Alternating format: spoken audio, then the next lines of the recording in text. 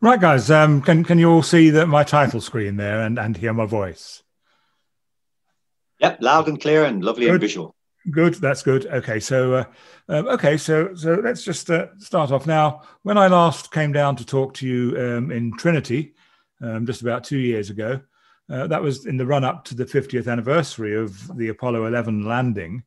And I did a presentation there that covered this, starting off really at World War II with the space race, the challenge that JFK issued to NASA to put a man on the moon and return him safely to the Earth by the end of the 60s, then the projects Mercury, Gemini, and Apollo that worked towards that goal. And 2 astronauts landed on the moon, spending 2.5 hours there in July 1969. And on the safe return, on the 24th of July 1969, that was John F. Kennedy's goal achieved. But they went further than that.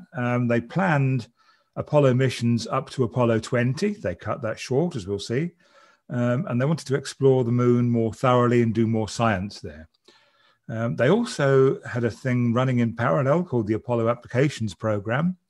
And what that was about was trying to look at other ways they could use the Apollo Saturn hardware. So we've built a moon-capable rocket, but what else could they do with it was what they were thinking there.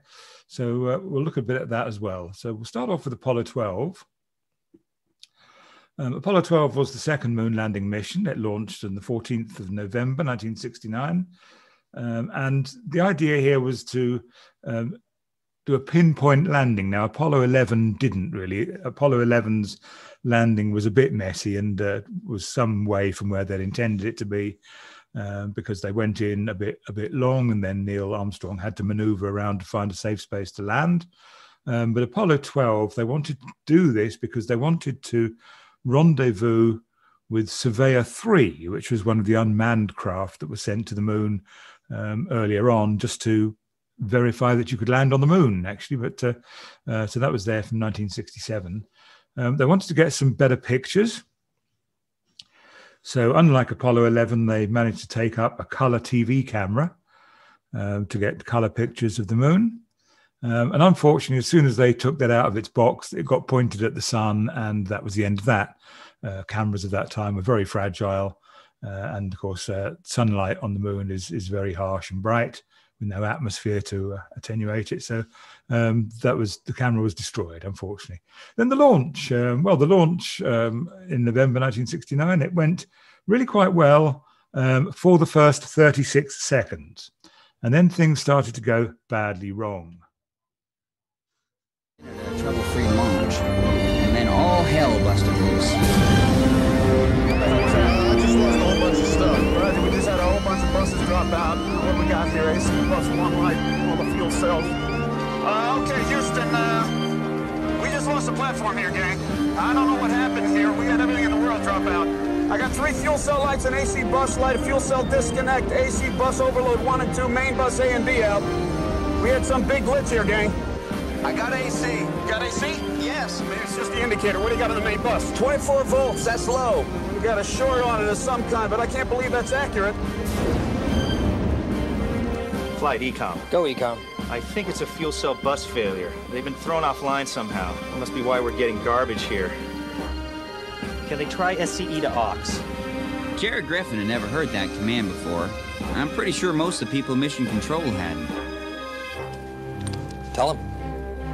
Apollo 12, Houston. Try SCE to auxiliary. Over. FCE to auxiliary? What the hell is that? CE. I'm not sure even Pete knew what that was. But one person did. I know what that is. FCE to aux. We're getting good telemetry from you again. Try to reset your fuel cells. Reset fuel cells. Wait for staging. Wait for staging, yes. Hang on.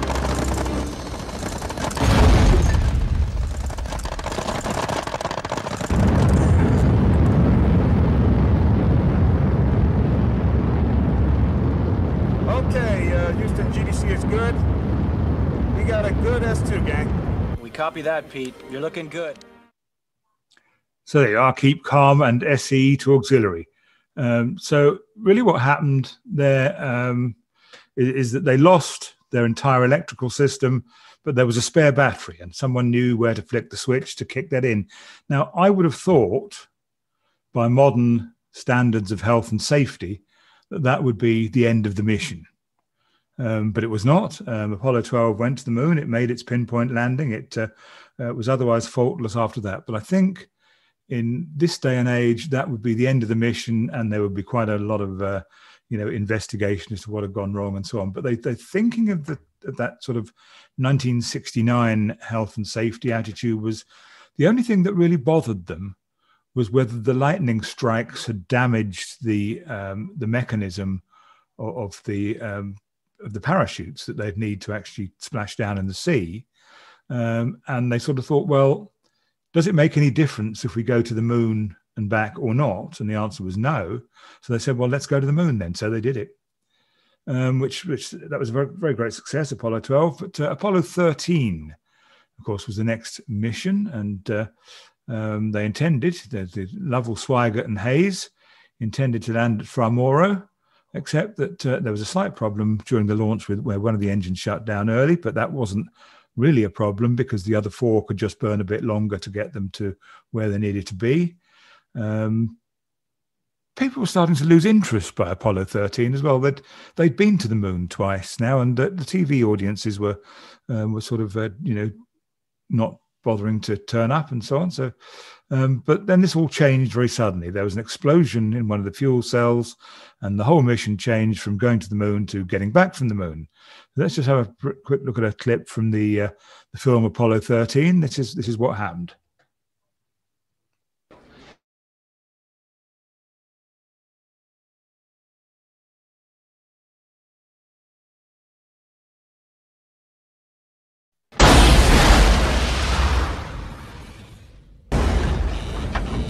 What did you do? Nothing. I stirred the tanks. Whoa. This is Houston. Say again, please. Houston, we have a problem. Now, what's gone on there is that they did a routine thing, stirring up the tanks, which, as I understand it, is the same as a fuel gauge. I'm just getting a little warning about my internet connection here. Can someone tell me if you still hear me? Yeah, can still hear you. That's right, yeah. Coming in loud and clear, Paul. That's all right. Sometimes Zoom comes up with these little things where it says, your internet's about to drop out or something. Does happen. But so they were stirring the tanks, and that's a way of gauging how much fuel is actually left in them, oxygen in this case. Unlike in your car, where, everything's under gravity, and so you have just a little flotation device that shows up on your dashboard how much fuel you've got. That doesn't work in outer space because with zero gravity, it's all over the place. So you stir it up and you can figure out how much is in there. How that happens, I don't exactly know, but that's what it does. And this tank was a Friday afternoon job, and it had been dropped in the factory, only a couple of inches, but it was enough to just damage it, and also had been tested under the wrong voltage. 65 volts instead of 28, and that damaged the internal wiring. So this accident waiting to happen, when Fred Hayes flicked that switch, it happened. And there was an explosion, and the whole side of the spacecraft was blown off. So what happened next, they went into a whole sequence of decisions to get through this. So here we are, 55 hours, 54 minutes into the mission, the tank exploded. Then they looked at what happened. They decided not to do direct abort, i.e. turn around and come back, but instead to go around the moon. They decided not to try and use their own rocket, but instead to use the rocket on the lunar module. And therefore they decided shortly afterwards to power up the lunar module and power down the command and service module. They had an evaluation of whether they had enough consumables and stuff. They obviously did. They had to do a few things. And they made that decision to change the rocket burn so that instead of going into lunar orbit, they would just flip around the moon and come straight back. An interesting part of the film, Apollo 13 there, Ron Howard's excellent account of this. It gets most things right, but it makes a few little mistakes. And you can see Tom Hanks playing Jim Lovell, doing the calculation for that free return burn there. And he's using a space pen and a piece of paper. And that's correct, because the first handheld pocket calculator was actually invented the year after Apollo 13 by Hewlett-Packard, 1971. But what you see, if you look closely, this is a very nerdy thing, and I love that sort of thing. He's doing addition on this piece of paper, and he's getting a man on the ground to check he's working. And your man on the ground is checking he's working using a slide rule. And here is the thing that those of you of a certain age may be aware that one thing a slide rule can't do is add up. It does multiplication, division, squares, logs, and all sorts of amazing stuff. But actually, if you want to add up, you want an abacus, not a slide rule. So that was an interesting little error in that film. They then took the decision to burn extra fuel to speed up the return. And they started to get worried about carbon dioxide. Now, you've seen in the film, and this is true, that because the lunar module and the command module were made by different manufacturers, they had simply solved the same problem two different ways, and one had square pipes and one had round pipes. So real Blue Peter stuff, getting those two to work together so they could use the command module canisters, lithium hydroxide, to sort of scrub the CO2 out of the air, and use that in the lunar module. So then they did that. They spent several hours getting mostly home. They got most of the way back, and they actually had, because they'd switched everything off, they had to line up the rocket burn for mid-course correction, just using the terminator of the Earth as seen through the window, and it was good enough. So there we are. That was they did that. They had to power up the command module, ditch the lunar module, and they went for splashdown in the Pacific. And they called it, in the end, they called it a successful failure, because no astronauts were lost, even though they didn't actually make it to the moon. And you see the picture here. Actually, that's a picture they managed to get just before they went back into the command module of the damage that had been done. You see there's a whole side of the spacecraft missing there. So there are Apollo 13, successful failure, not a failure.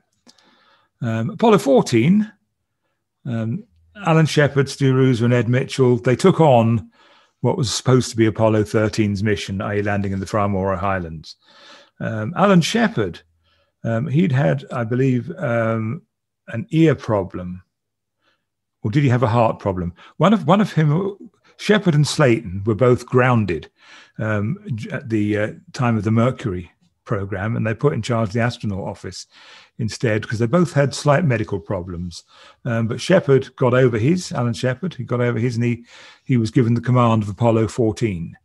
There were some modifications made to it after the experience of learning about Apollo 13. They did have some problems with actually doing the docking, in that it actually took them 6 goes to get the lunar module docked on the command and service module that's on the way to the moon.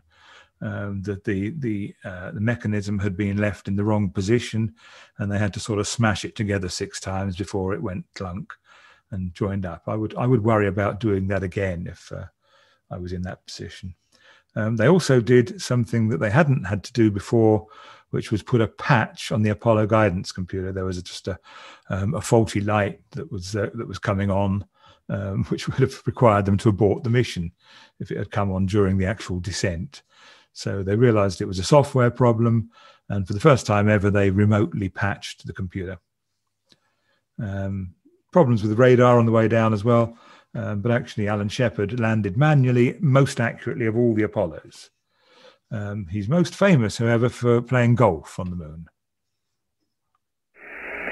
Houston, while you're looking that up, you might recognize what I have in my hand is the handle for the contingency sample return. It just so happens to have a genuine 6-iron on the bottom of it. In my left hand, I have a little white pellet that's familiar to millions of Americans. Drop it down. Unfortunately, the suit is so stiff I can't do this with 2 hands, but I'm going to try a little sand trap shot here.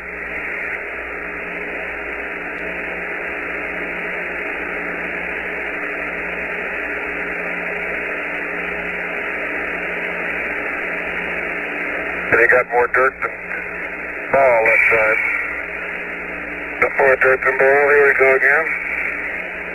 That looked like a slice to me, Al. There we go.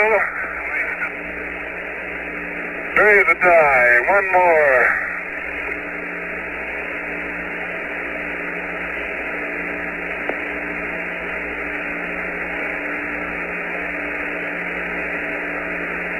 Miles and miles and miles.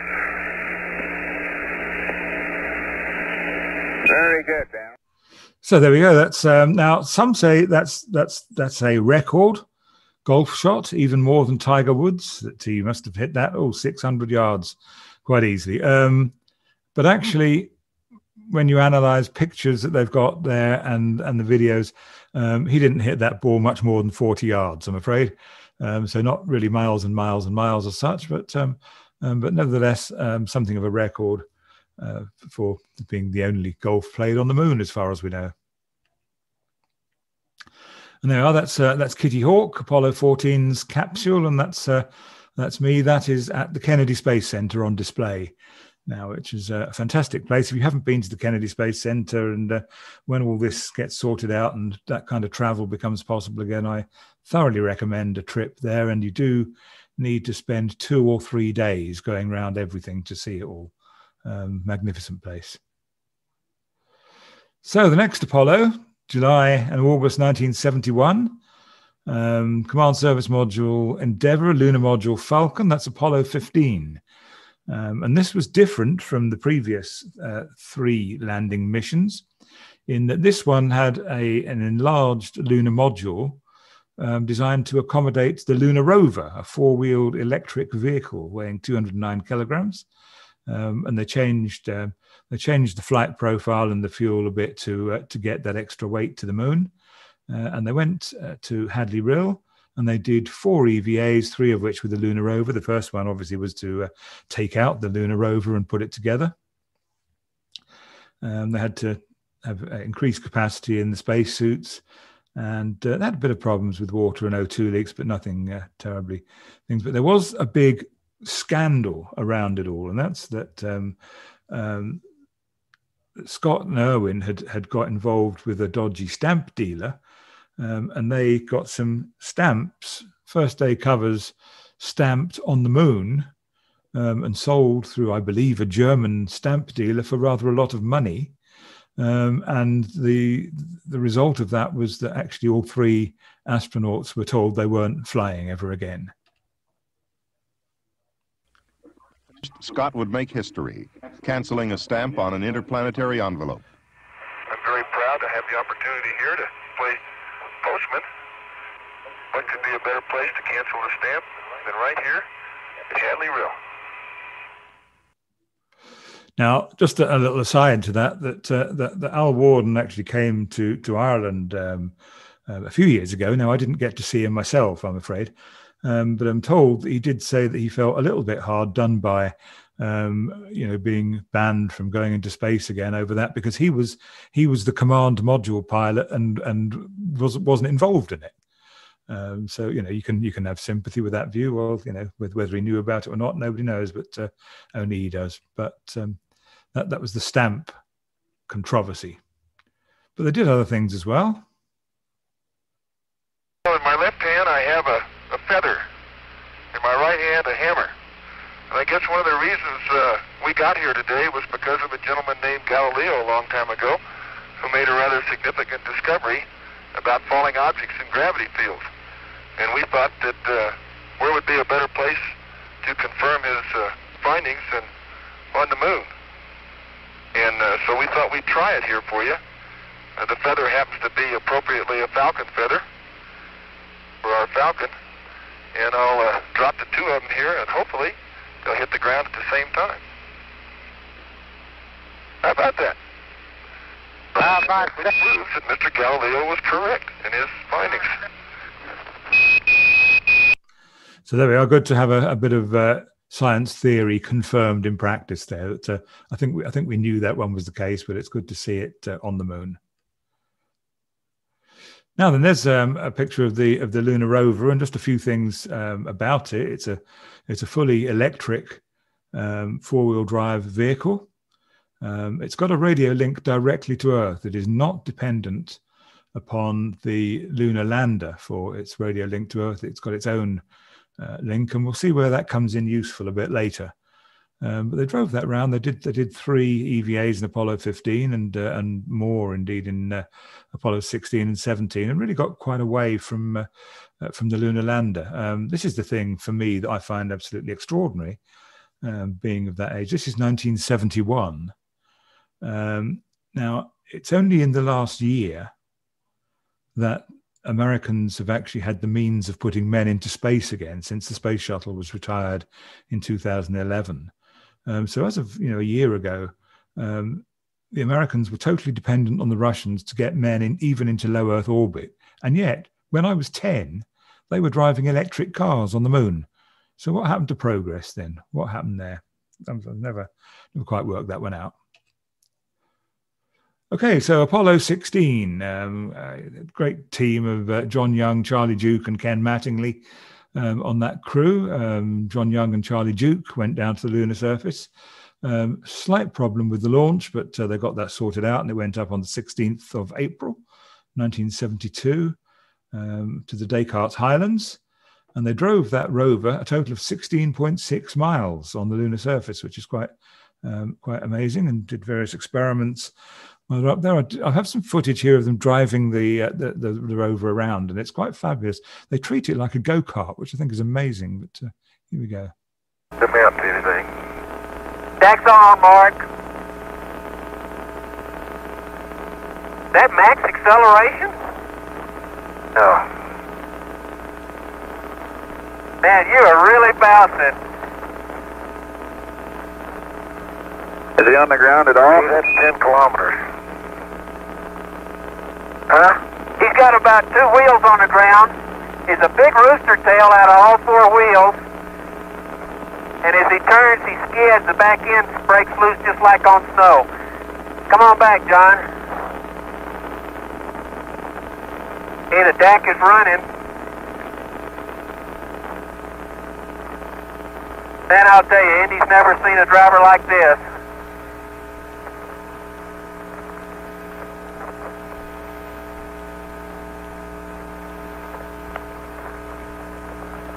Okay, when he hits the craters and starts bouncing is when he gets his rooster tail. He makes sharp turns. Hey, that was a good stop. Those wheels just locked. Mark off. Okay. Do you want to do it one more time? Yeah. Got about a minute and 5 seconds that time. Mark on. Okay, you could have gone the other way, but go ahead. There's the big craters there, though, aren't they?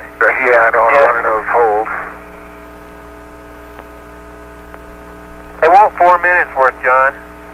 Well, it's 1 minute and 5. Maybe you could do it twice more. Surely. Okay, turn sharp. I have no desire to turn sharp. Okay, here's a Sharpie. Hey, that's great. Man, those things, when those wheels really dig in, John, when you turn, it's when you get the rooster tail. The suspension system on that thing is fantastic. That sounds good. We sound like we've probably got enough of the Grand Prix. We're willing to let you go on from here. Call that a Grand Prix. Okay. Man, that was all 4 wheels off the ground there. Okay, max stop. Okay, I don't want to do that. Okay, excuse me. They say that's a no-no. I think John Young was slightly concerned there that if he stopped too hard, then there was a possibility that he might get stuck, and then they'd be in deep trouble. But the way they threw that around with this, it looked like handbrake turns and stuff, didn't it? But that's good. That's the lunar rover, a fabulous machine.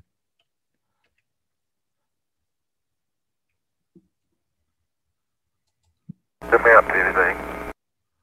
Right then, so the final moon landing was Apollo 17. Gene Cernan, Ron Evans, and Harrison Schmitt went up on the 7th of December 1972. Schmitt was unique in being the first geologist they actually got to the moon. And he was actually brought forward from the cancelled Apollo 18 just so that they could get a scientist on the moon. All the others were astronauts, they were test pilots and whatever. Schmidt was a geologist, and that was important. It was also unique being the only Saturn V night launch. It was the longest. I saw there was a question come up about that, but it was the longest moon landing, with a total of 22 hours, 3 minutes and 57 seconds of 3 EVAs, all about 7 hours and a bit long. So it was a thorough finish to the Apollo program. So let's have a look at that launch. It's 30 seconds and continuing on now. Continuing on at the T-minus 26 second mark, T-minus 25. We'll get a final guidance release at the T-minus 17 second mark. T-minus 17, final guidance release. We'll expect engine ignition at 8.9 seconds. 10, 9, 8, 7, ignition sequence started. All engines are started. We have ignition. 2, 1, 0. We have a liftoff. We have a liftoff, and it's lighting up the area. It's just like daylight here at Kennedy Space Center as the Saturn V is moving off the pad. It has now cleared the tower. Roger, tower, y'all complete. We're in the roll, Bob. Looking great. Thrusted on all 5 engines. Okay, babe, it's looking good here. Roll is complete. We are pitching.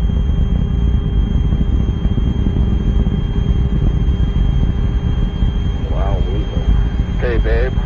Let's check the angle. 30 seconds, we're going up. Man, oh well. 30 seconds and 17 is go. 17, your go.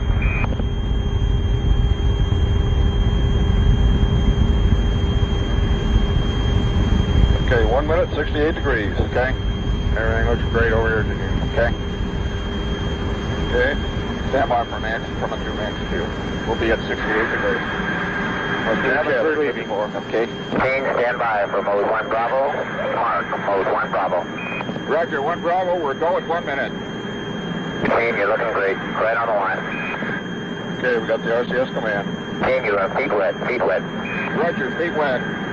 Yeah, this thing shakes like the sun. Yeah, that's max Q. Wait till we get out of max Q. Stay down there, Q meter. Yeah.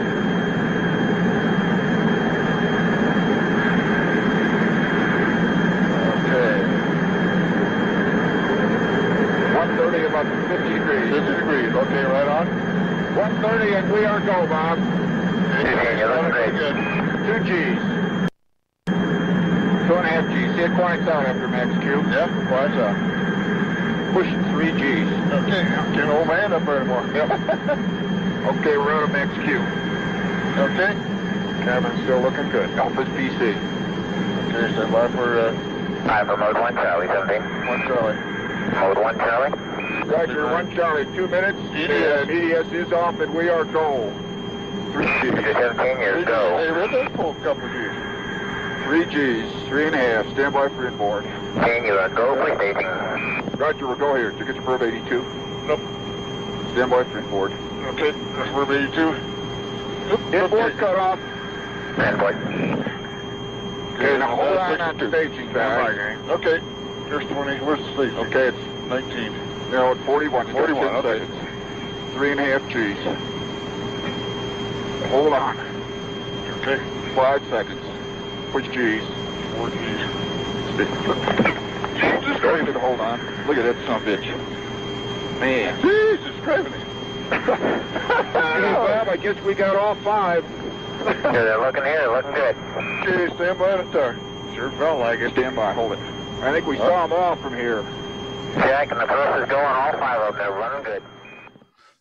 That's fascinating. And the thing that amazed me about it the first time I saw that is, of course, the camera can see, as you see here, the rocket on the launch pad. But as soon as they light the engines, the light is so bright that you can no longer see any of the rocket because it's in darkness. And, of course, the light that comes from the burning of the rocket fuel is much, much brighter than anything that's reflecting off the rocket. The other thing I think I noticed there that I've watched enough footage of these Saturn V launches to realize, well, here is the rocket and it is 360 feet tall. And then I've watched it in flight as it goes up and think, well, if that's 360 feet of rocket, then how much fire is behind it? And I I come to the conclusion that the flame behind the rocket is about a quarter of a mile, or I should say about 400 meters, as you guys are in the south. It's really a long way, a quarter of a mile, just for fire that is propelling that rocket forwards. The other thing I noticed, if you listen to the commentary there, they kept saying that the G-force kept increasing up to about 3.5 as they were going on in the mission. That's because this is all fuel, and it's this bit that's really burning all the fuel in the first stage. Of course, at the beginning, there's 7.5 million pounds of thrust, and all of this weighs about 6.5 million pounds. So it moves off the pad very slowly. But the acceleration increases and increases because all this fuel is burning, and therefore the whole thing gets lighter and lighter as it goes. So your rate of acceleration increases, of course, until after 2 minutes and 30 seconds into the mission or thereabouts, and the first stage fuel is done, and then they light up the second stage. So that's the anatomy of a Saturn V launch. Now then, this is liftoff. Watch this carefully. Arm is empty. I'm going to get the pro. 99, proceeded. 3, 2, 1. Ignition. Right away, Houston. Vector are good. Ag thought. Pitch over. Roger, you have good thrust.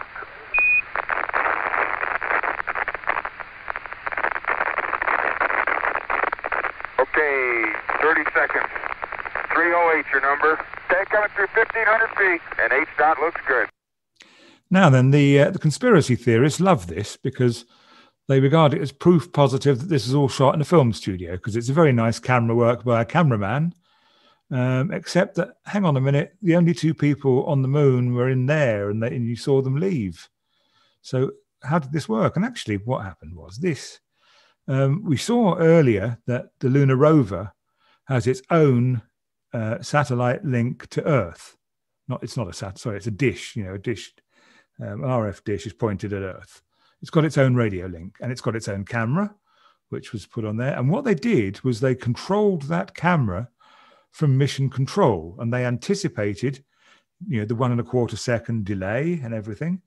And a man maneuvered that camera where he thought the spacecraft would be, taking into account all the delays and whatever, and he got it right. However, he didn't get it right the first time, because this was Apollo 17, and he had tried to do it on Apollos 15 and 16 and learned from his mistakes and got it right on this one. So let's just have a look at that again, shall we? Port stage pushed. Engine arm is empty. I'm going to get the pro. See how it's done. 99, proceeded. 3, 2, 1. Ignition.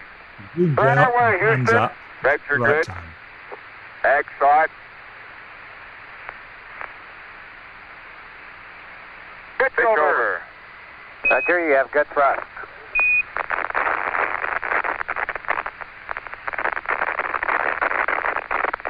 Okay, 30 seconds. 308 your number. Tank coming through 1,500 feet, and H-dot looks good. So there you go. That was Apollo 17, and that was actually all the Apollos that actually flew. Now let's just have a look at these, because this on the left here is the original mission plan after Apollo 11. Apollo 12 went as planned. 13 didn't, because it didn't actually get to the moon, but then 14 was planned to be a different destination.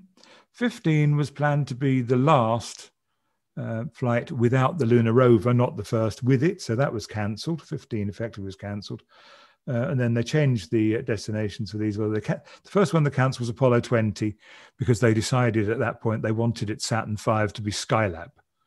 Then 18 and 19, they never went either. And there was bits of changes of destinations. So what they really cancelled was 15, 19 and 20, because although they changed the destinations for 16, 17, and 18, they were, and 15, they were the flights 15, 16, and 17, as they were the flights that went with the lunar rover. So that's what the difference between what actually happened here and what was originally planned. But so that was the end actually of the moon landing Apollos, but not the end of the story.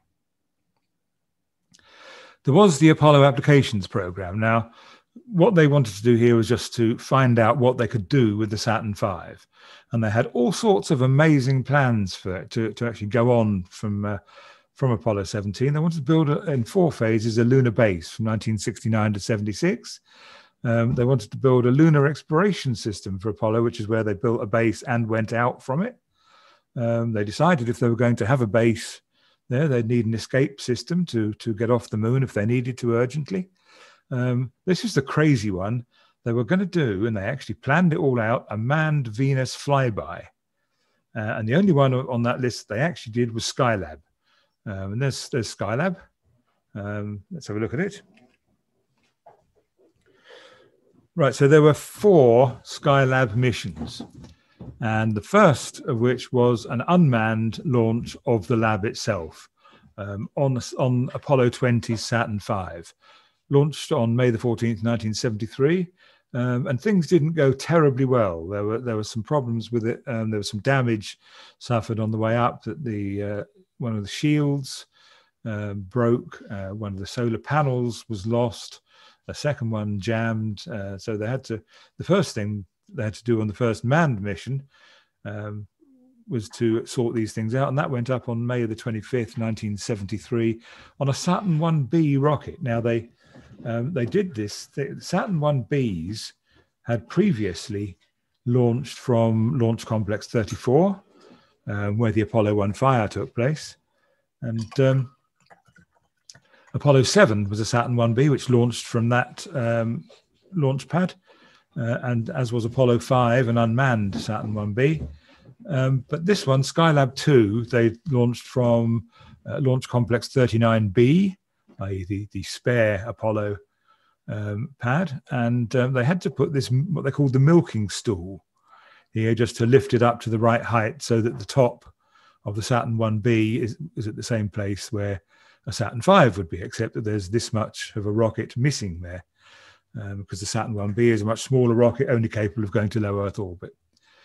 So they went up there, and in 28 days, they sorted a few things out and did some experimental work. Then Skylab 3, similar rocket, but a much longer mission, 59-day stay in space there with a lot of science done on it. And Skylab 4, November 16th, 1973, for 84 days. So into 1974 there. And that was it. That was the end of, there was talk of a Skylab 5, but that never happened. And so Skylab at that point was abandoned. Here's a few pictures of what they had inside. This was really this was the third stage of a Saturn V converted into living quarters, effectively. So here we go. There's plenty of room in there to do exercise and science and stuff in zero gravity. We can even have a sort of a shower of some sort. I'm not sure whether that's a wet shower or a dry shower. I don't know how you deal with water all over the place in zero gravity. But lots of work going on there. Waste management compartment, which looks remarkably like a kitchen sink to me. But they stayed there for up to 84 days in that environment. We'll come back to Skylab in a moment. Excuse me just a second. Now, this was the shall we say, ambitious, maybe even a little crazy, the Apollo Venus flyby mission. And what they were doing there is they wanted to build, they didn't do it, they wanted to build something like a Skylab, another Skylab effectively with huge living quarters and powered by, taken into orbit by a Saturn V. And leaving Earth here on April the 5th, 1972, and then traveling on a sunward sort of orbit and doing a fly past Venus. Can't land or anything like that, no landers, just whizzing past and taking some photos close up, and passing there on August the 23rd, 1972, and Earth wasn't too far away then, so the radio communication was quite straightforward.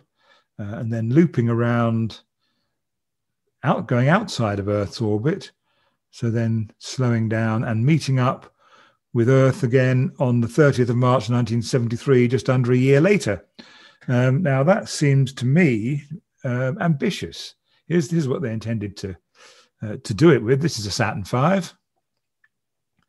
And again, the Apollo Command and Service Module would be there. They would come back in a normal splashdown in the Apollo Command Module there, but they would live in this stage, the third stage of the Saturn V, fitted out with living quarters. But then, when they've finished with it, they vent out all the remaining fuel and fill it up full of air.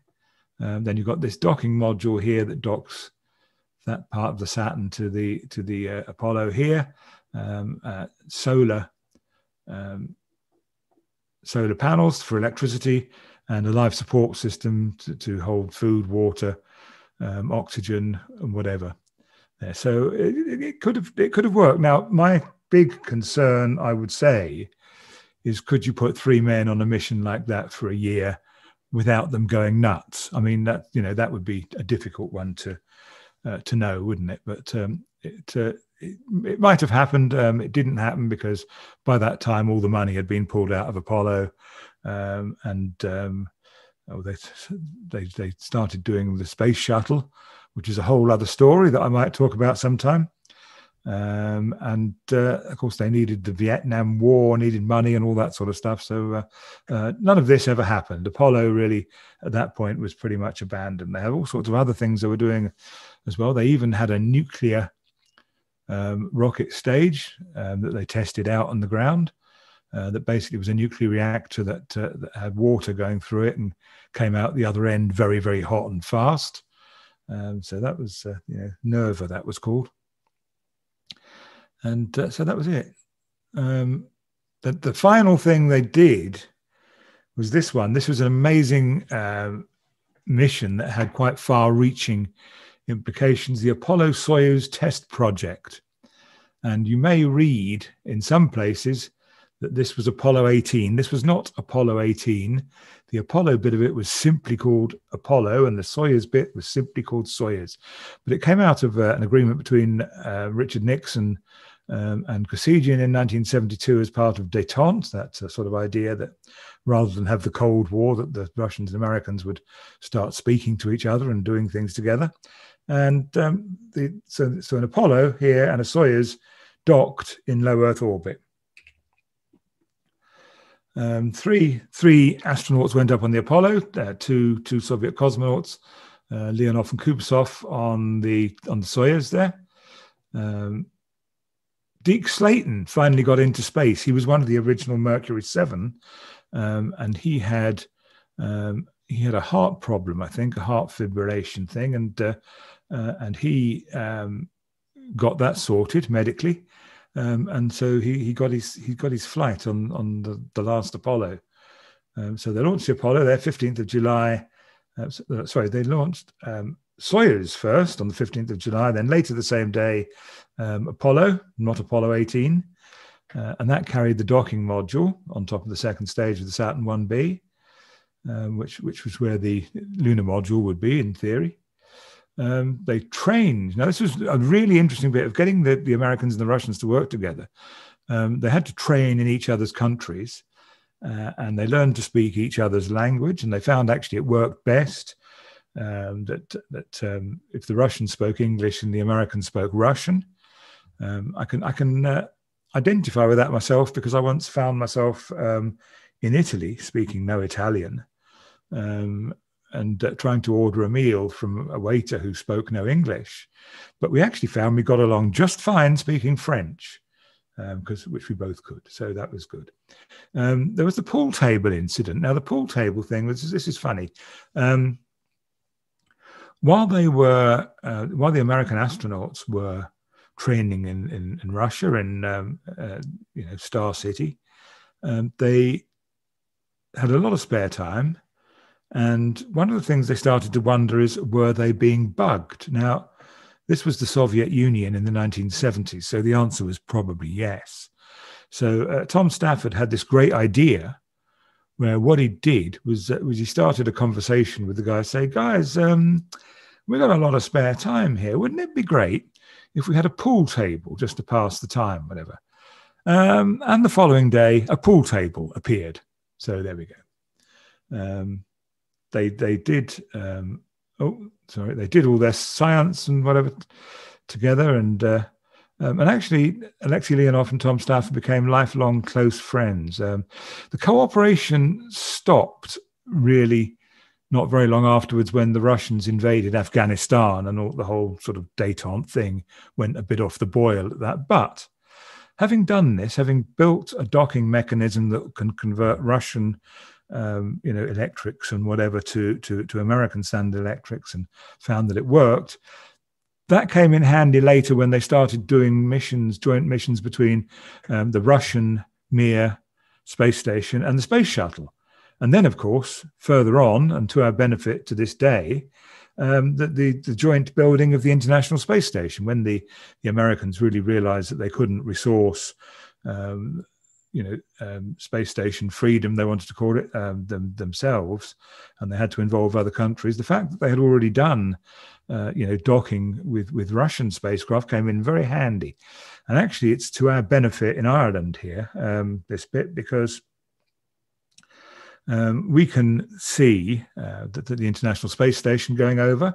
In fact, we're seeing it pretty much every night this month. It's a great month for space station passes. And the reason we see it at our latitude is that in order to secure Russian money, it needed to be visible from Moscow. So it was put in a sort of perhaps a higher orbit than a more inclined orbit than it might otherwise have been. So that was the Apollo Soyuz Test Project. This is the team. There's the team with a model of their two spacecraft there. Deke Slayton, Tom Stafford, Vance Brand, Alexei Leonov, and I've forgotten his front name, Kubasov. And that's the Soyuz there, and the Apollo spacecraft. So that's Apollo Soyuz. One more thing. 1979. Now then, had there been a Skylab 5, it may have been possible to boost Skylab into a higher orbit, but it wasn't. And had the shuttle been ready sooner than it was, it might have been possible for the shuttle to have rescued Skylab, but neither of those things happened.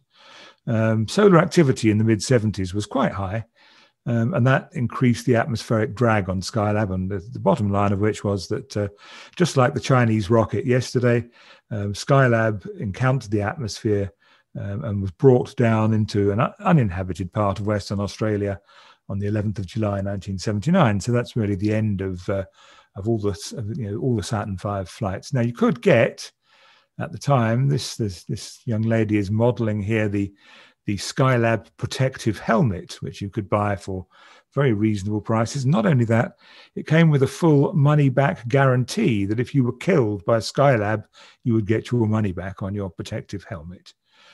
So that's good to know. So that really is there's just one thing I'm going to mention here about the whole Apollo program. This is the solar cycles of the 20th century, and indeed a little bit into the 21st. And one thing you notice actually is that here, solar cycle 20, where the entire Apollo program took place, was the smallest for a couple of decades either side. So they were very, very lucky. We never got to find out what would actually happen if a solar flare happened during an Apollo mission, because there weren't any. But I think we have a bit of luck to thank there that solar cycle 20 turned out to be not very deep. So I think that's about all I have to say. I'm quite happy to take any questions. If you want to unmute and talk to me. Okay, Paul. So the first question comes in there from Dermot Farrell, and he asks, which mission spent the longest time on the surface of the moon? Yeah, I think we sort of touched on that a bit. It was Apollo 17. The whole ethos was that, Apollo 11 just kind of went there to check that they could get there and get back. And then each subsequent mission spent a bit longer. And of course, the three missions, 15, 16, and 17, they had the rover, so they could do a whole lot more while they were there. And each one of those was longer than the one before. So the last mission, Apollo 17, which of course had a geologist on it, that was the one that spent most time on the moon. Okay. Ronald asks, on a very practical level, how did they manage body functions being in space for 11 days? Yeah, I mean, they had sort of, they had the machinery to make it all possible. And they also made the necessity for it as minimum as possible by sort of, it was built into their diets. That I don't, for example, I don't think a tin of baked beans would be on the cards, so a combination of diet and technology. They had a space sort of behind the 3 seats that they could go into to do all that sort of thing. So yeah, it's good. And Samuel McLaughlin asks, is there any recommended books on the topic? There are loads of books on the topic. Now, it's a long time actually that since I've read them, because it's a long time ago. But the best one, all of the astronauts I think have written a book, and the best one, and I think this is not just my opinion but generally accepted to be the case, was the book written by astronaut Michael Collins, who passed away very recently. Michael Collins, he was the guy on Apollo 11 who had to stay there and conceivably would have had to come home by himself. He wrote a book called Carrying the Fire, and it's an absolutely brilliant read. He was also, Michael Collins has another claim to fame, which I think is right up there with One Small Step, actually. He was the capsule communicator when Apollo 8 was launching. And Michael Collins was the guy who gave the instruction to the Apollo 8 astronauts, said, Apollo 8, you are go for TLI. TLI is translunar injection. That's the rocket burn that took those 3 men out of Earth orbit for the very first time. That was when men left Earth's gravity for the first time, when Michael Collins said, Apollo 8, you are go for TLI. So I think that's a pretty good, that's a pretty good quote, and his book is my favorite one. Jerry Griffin from Dublin asks, what about Buzz Aldrin's pen?